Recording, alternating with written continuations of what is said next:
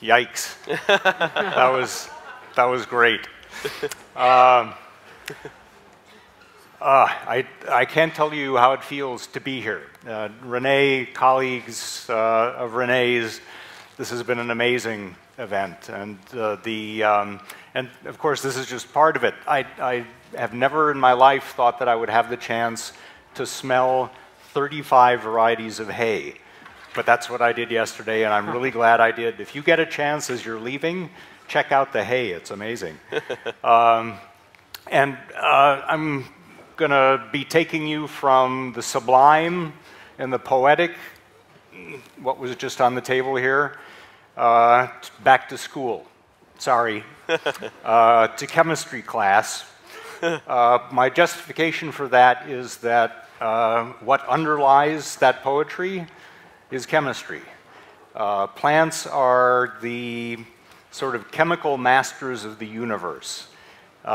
They're the only creatures there are that can start with rock and air and sunlight and turn those materials into what was just on this table. They're amazing creatures. And what I'd like to do today is tell you a little bit about one small part of their lives. We've been hearing about all different aspects of their lives over the last couple of days. I'm going to focus very much on flavor, which is the part of their lives that gives us the most pleasure, and talk a little bit about what science can tell us about the nature of their flavor, why they have these flavors, why should we be so lucky as to have these amazing things to nourish ourselves with. And then I hope along the way to be able to provide the cooks in this room with a few useful pieces of information. So, somewhere around here.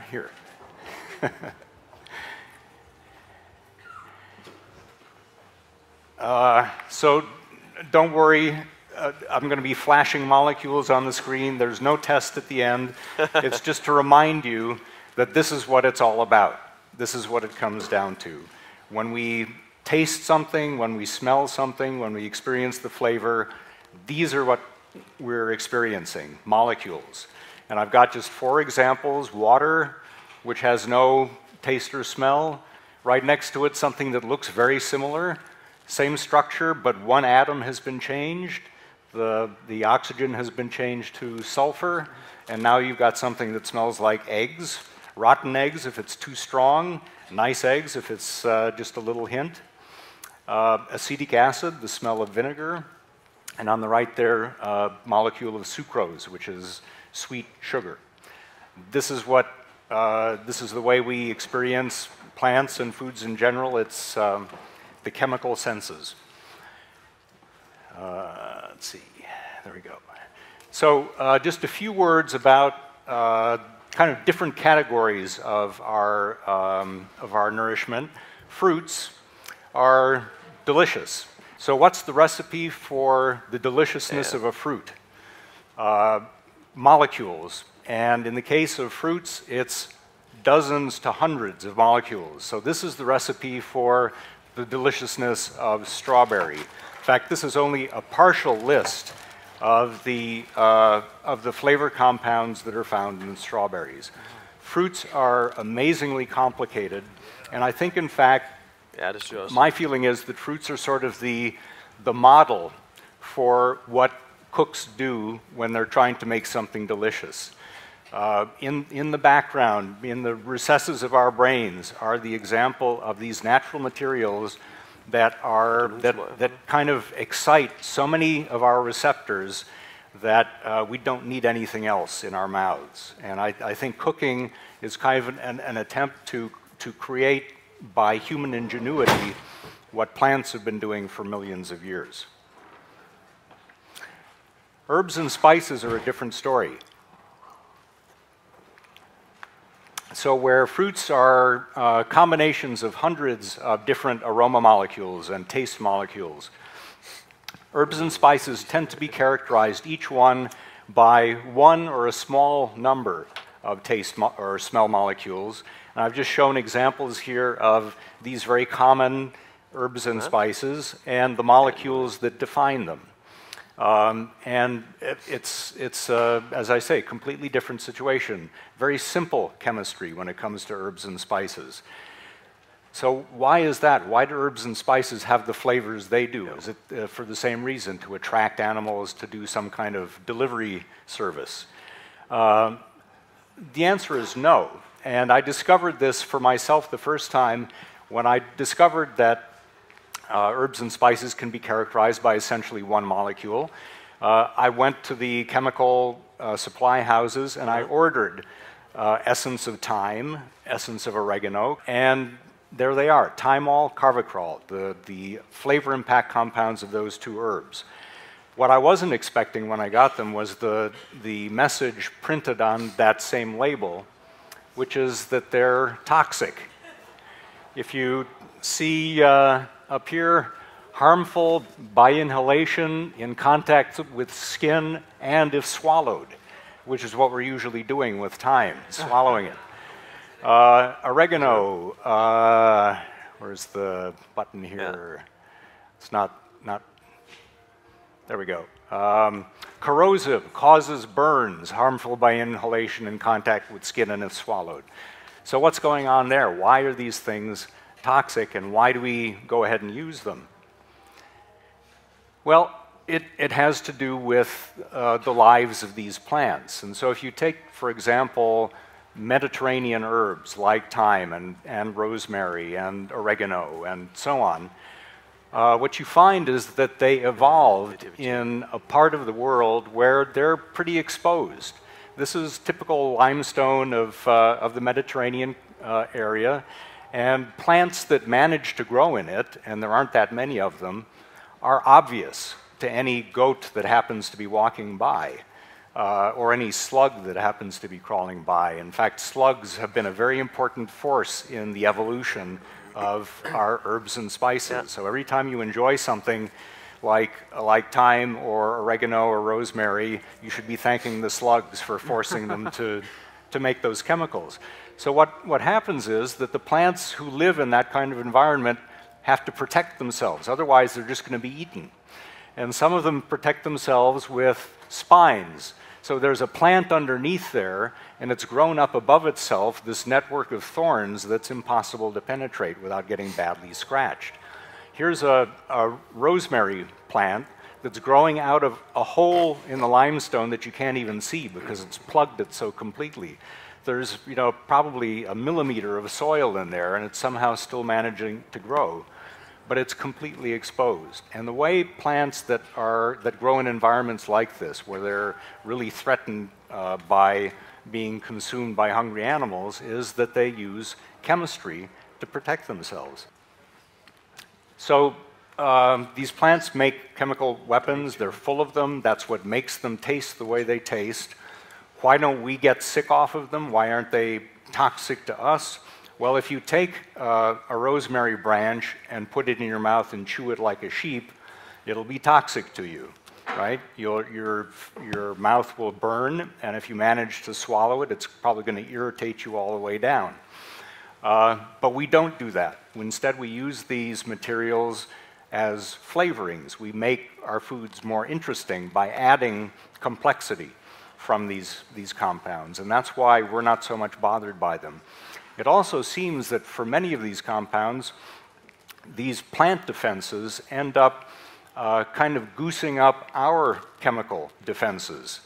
Now, we're not trying to poison other creatures, but we do have to deal with molecules like thymol all the time in our diet, and our bodies have developed ways of detoxifying them and getting rid of them.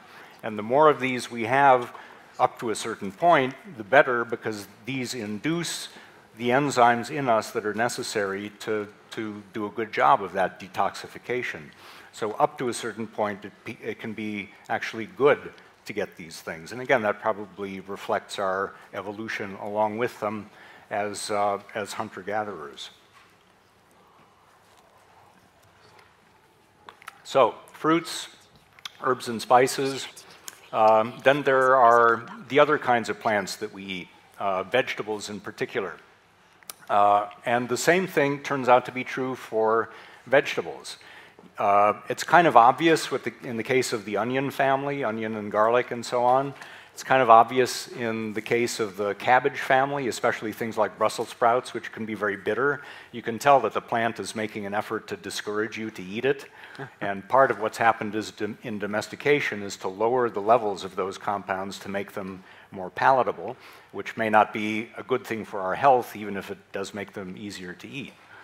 But it's also true of lots of other plants in our environment, and plants that we're now beginning to use more and more as people look around to see what's edible and what have we been ignoring.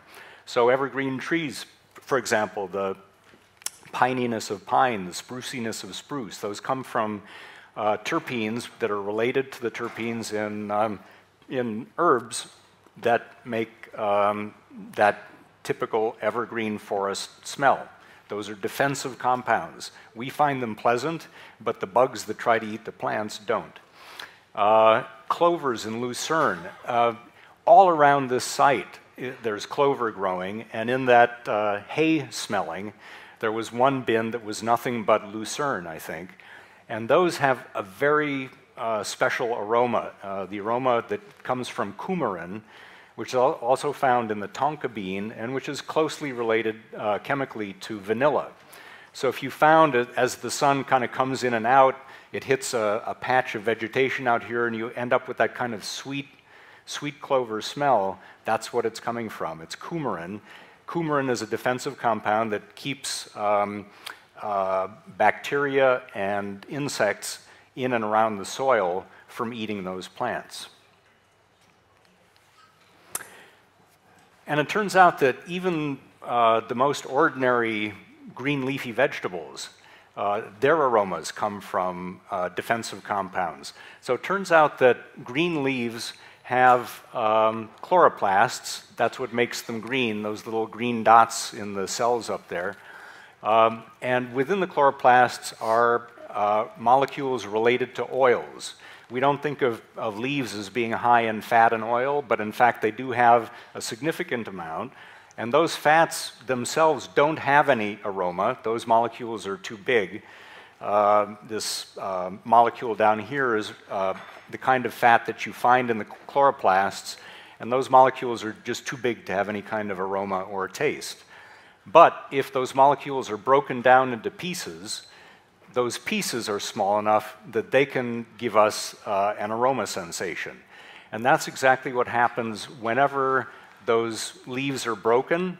The cells are damaged, enzymes mix up with the chloroplasts, the structural molecules are broken down into smaller pieces, and that's where the smell of grass comes from. When you cut the grass, if you mow the greenery out here and you get that very typical green smell, that's coming from hexanal and its relatives, these breakdown products. And it turns out that different families of plants have different enzymes that give you different breakdown products when the tissue is damaged. So the cucumbery aroma of cucumbers comes from little chains that are 9 carbons long instead of 6 in the case of hexanal. And of course, if you've ever tasted borage, an herb that makes these beautiful blue flowers, those flowers smell and taste exactly like cucumber, and it's because that family also has this enzyme that gives you a 9 carbon fragment instead of a 6. And then mushrooms, it turns out the mushroomy smell of mushrooms are all coming from 8 carbon chains of exactly the same kind. They don't have chloroplasts, but they have other structures in them that generate these compounds. So the characteristic aromas of many of our vegetables come from these breakdown products, and the breakdown products are part of the plant's defensive system. Otherwise, why would it be breaking down those molecules? The plants generally don't do things for no good reason. So if you take a plate of sprouts and you spray them with hexanal, which is what those sprouts would make if they began to be eaten by insects or if they began to be attacked by molds, and then you let them sit around for a few days, if you've done the spraying, they don't get mold at all, but if you don't do the spraying, they do. So if you kind of pre-inoculate them with hexanal, they're much longer lasting. And in fact, these breakdown products are now being used commercially as preservatives, but natural preservatives, because that's what the plant would be doing anyway. And this is kind of a complicated diagram, but speaks to much of what Stefano was talking about this morning, that the moment an insect begins to bite into a leaf, that damage takes place, hexanal is produced, and that has an immediate reaction in about a minute or less. But in addition to that, those same hexanal molecules diffuse into the rest of the leaf and act as a signal to the rest of the leaf to start making more of its defensive compounds before the caterpillar gets there. And beyond even that, because the molecules are volatile, some of them kind of float off of the leaf into the air, where they can reach neighboring leaves on the same plant or neighboring plants and give the same message to those plants. So plants do communicate with each other, and they let each other know and kind of prime each other to defend themselves against predators that have just arrived on the scene.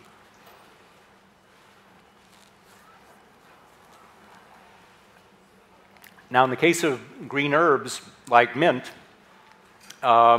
you've got both things going on. You've got the essential oils that are the sort of immediate and specialized version of the defense. But then if you break into the leaf, you're also going to generate hexanal and those elements of the defense. You don't always want to do that. And this is a wonderful diagram from a paper a few years ago studying the effects of different ways of handling an herb in order to see what kinds of flavor profiles you can get from exactly the same leaf, depending on how you treat it.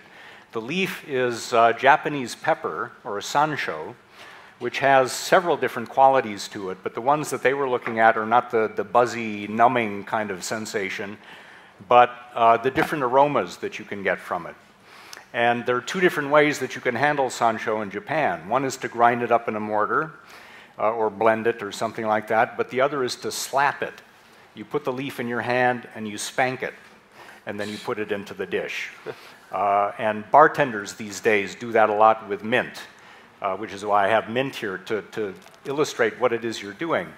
If you're working with something like mint and it has these external,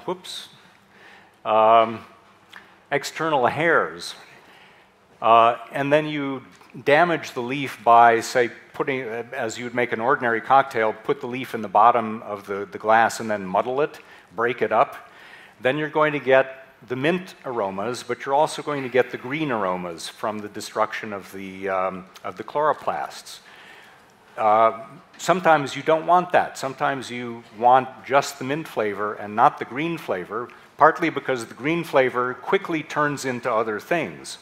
It doesn't stay fresh and green forever. It begins to, the hexanal molecules react with other things in the plant, and you end up with off flavors eventually. So if you want just the mint aroma, what you can do is handle those mint leaves so that you only break the glands on the outside. You can take 2 leaves, for example, because most of the glands are on the bottoms of the leaves. You can take 2 leaves, put them bottom to bottom, and just rub them back and forth very lightly. You don't break the leaves themselves, but you do break the glands. Then you drop them in whatever you're making, and you're only going to get the mint flavor and not the green flavor. And what the study of the Japanese pepper showed was that slapping does the same kind of thing. If you look at the 3 different lines here, one represents what you get if the leaves are intact, the dashed line. One if the leaves have been slapped, the solid line, and if they're crushed, the dotted line. So here's the intact leaves. It's a little bit citrusy. It's fresh and green to some extent, pleasant, kind of generic flavor, and a little bit woody. And then if you slap them, you actually get much more citrus, more floral, about the same fresh green, more pleasant because the other aromas have gone up. So you've really accentuated the citrusy quality. But then if you crush them, you end up with a huge boost in what they call undesirable grassy, which I think is just way too much of the fresh green and fresh beginning to turn into stale. So depending on how you handle the leaves, you can get very different qualities out of them. Okay, shifting now from herbs and spices and what happens when you slap them to things that have to do more with the way plants are grown, both in agriculture and in the wild, and why their qualities are different. So it turns out that I mentioned the herbs that can have very different profiles growing in close but different places, because there may be more slugs over here than there are over there, or on the mountaintop and the valley. It turns out that a single plant can undergo that kind of change when it's growing right next to another one. So in a study of the differences between conventionally and organically raised bok choy, they found that in conventional agriculture, because you're protecting the plants from attack by insects, they have a certain level of these defensive compounds of various kinds. If you let the insects in, of course the leaves look terrible, but in fact, at least judging by flavor and by defensive compounds, they're actually much richer than they would have been in the conventional agriculture. Moreover, what they found was that if in organic agriculture the plants are not attacked by insects, the plants that are not attacked by insects more resemble the conventionally grown plants than they do the attacked organically grown plants. In other words, stress by insects is in a way a good thing, because it induces more defensive compounds, more flavor compounds, more antioxidants and things like that in the vegetable. So as I say, that may look terrible and it may look unappetizing, and you probably wouldn't want to put a whole leaf of that in a gargouilloux, but it would be a shame to throw it out, because there's a lot of good stuff in there.